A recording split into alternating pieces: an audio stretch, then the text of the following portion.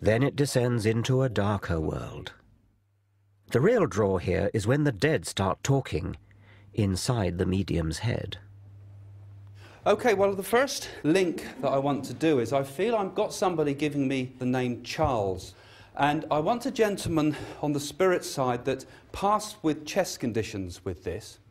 And there's something about a name that sounds like, it sounds a bit like Devon, but I thought I could hear it could be Davon or Davenport, something like that. And I feel over this side somewhere.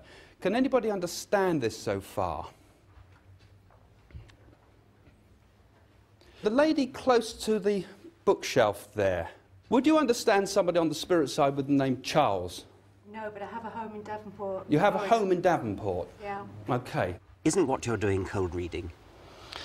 Well, depends what you call cold reading. This is something that a lot of the rationalists have come up with, is saying that what you do is you say something and people basically make it fit. Well, I'll see if I can find the Charles in a minute, but let me just give you a few things that I can feel about you. Has there been a few problems with a stomach condition around you? Because I feel as if I want to go to my stomach and I feel uncomfortable there. Does that make no sense to you whatsoever? No. Well, would you understand then a lady that I want to connect with on spirit's side that would suffer with the stomach condition? Yes. Because I'm being given the stomach condition, Yes. okay? And I feel with this lady, I want someone that's a fairly comfortable build, I would say, a bigger build lady, not a slight build lady that's given me this, yes? Yes. Yeah? I think when you really examine the evidence of what myself and other mediums do, you will find that a large proportion could never be explained away by something like cold reading. It's because there are sometimes such specific details that come through. And I'm seeing like a painting, or print it would be, of a painting that looks like a Stubbs painting. You know, the ones of the horses and the pigs and things like that? The lady in the white at the back there, I'm not around you, am I? Oh, I hate it when I can't find the link.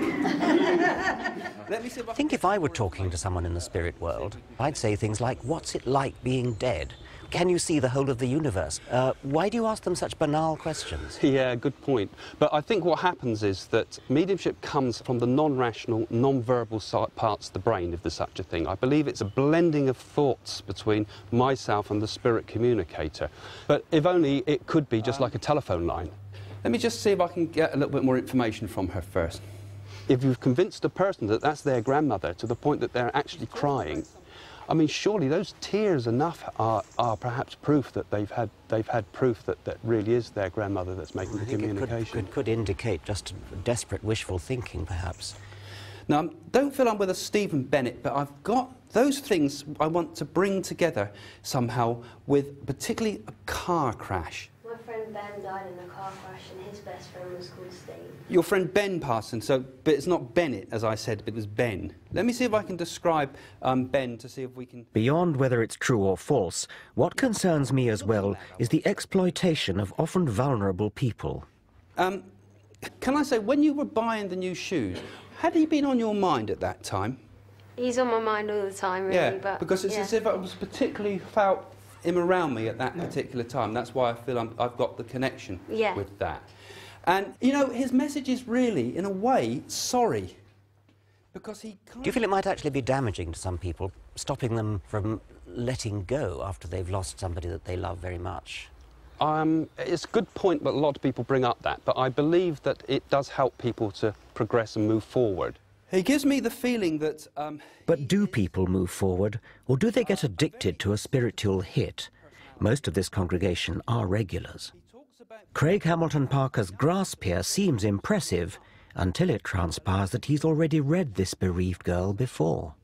he actually had a tyre on the left-hand side of his car changed before the accident, and the police thought it was something to do with that.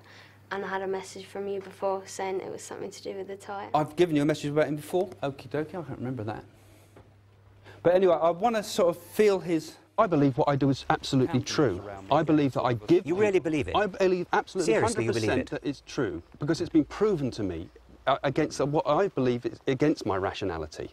But it's been shown to me so many, many times that life continues. And personal proof that I've had that has given me proof of my father pass of continuation of spirit. I mean, incredible things that are so very personal and subjective, they're hard to argue a case for. But for me, it's been life transforming. And I believe, as I was helped, I can help others.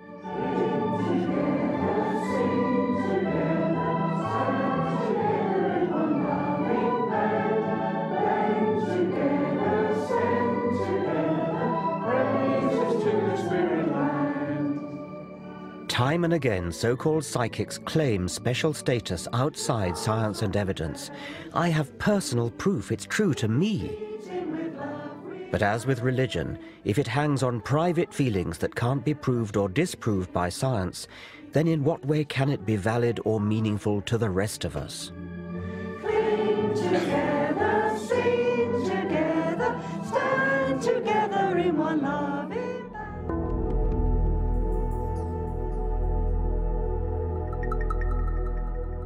I want to show how scientific reason is always the best way to look at the world and explain the dangers of superstition. I'm often asked how I know that there isn't a spirit world or psychic clairvoyance. Well, I don't. It seems improbable, but unlike the fixed worldviews of mystical faith, science is always open to new possibilities. Scientists test and retest evidence, refreshing our understanding of reality.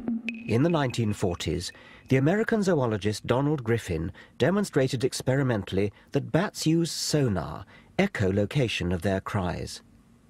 Back then, sonar was brand new military technology, and the theory that it was natural to bats outraged some of Griffin's colleagues. But the more scientists tested the evidence, the more robust the theory became. They found out exactly what the bat cries were like, how they work, how the brain works. Everything about it added up to a complete picture of mutually supporting evidence that this really was a fact. It's this cumulative build-up of corroborating evidence that distinguishes the discovery of bat sonar from alleged paranormal effects. The so-called evidence for psychic phenomena is not robust, but will-o'-the-wisp. The more we look at it, the weaker it becomes. The alleged detection of water through dowsing is not obviously ridiculous. It might work, but does it? The only way to tell is through a rigorous experiment. How does dowsing work? That's the #1 question, and nobody can answer you. Well, I reckon I'm convinced that something is helping me to douse. One of the earlier chaps thinks it's God. How do you do it then? What's your principle of dowsing? I think the question, and I expect God to respond in a way that I understand. I'm going to expect the right-hand one to point to the camera and the left-hand one straight forward. Yeah, okay. Look, Good. it's following round. Yeah. And have you done the test yet in the tent? Yes, I did. Yeah, and what was the result? I was going to get 6 right, 100%. Yeah, and what happened? 1. So what do you make of that then? He's having his laugh, isn't he? He loves a joke. Yes. You don't realise. Do I get second goes at it? Oh, yeah, you can have as many. The psychologist Chris French thinks there may be a simpler explanation. He has devoted his career to investigating claims of the paranormal. And now he has set up this test for dowsing, a properly controlled double-blind